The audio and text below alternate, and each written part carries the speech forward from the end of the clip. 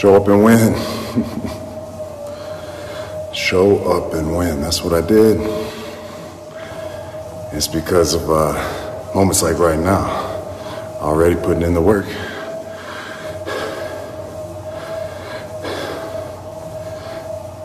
I'm special, man. I'm the best generational talent. I'm that transcendent landmark where the old school meets the new school. You know what I'm saying? There ain't nobody like me in the whole world, in all of entertainment, sports entertainment, professional. Ain't nobody like me. And I told you, like the majority of my opponents, I respected that man, Cesaro. I respect that man. I said he's one of the greatest wrestlers, in-ring wrestlers in the whole world. So what I do, I beat him at his own game. And we live in a world of negativity, of haters. They ain't ever bothered me. They're never a problem for me, but they are a problem for my opponents.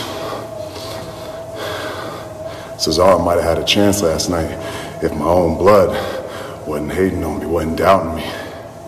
It's all motivation to me, and you get it all the time, and it motivates you to do the work. But when it's within your bloodline, within your family, it hits way harder. And I had to go out there and I had to show them. So Jim, don't text me. Don't call me. Don't FaceTime me. Don't tell your brother to text me.